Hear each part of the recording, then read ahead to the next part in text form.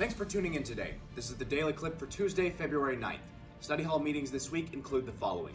Wednesday, ECNC High School Choir Clinic Rehearsal. Current National Honor Society members at 10 minutes in the high school library. Prom meeting in Mrs. Kopecki's room. Thursday, high school track in the high school gym. Addison has your activities report up next. The girls basketball team will travel to take on Wahoo this evening. JV starts at 6 and varsity will follow. Students may attend the basketball game tonight, and it's at Wahoo.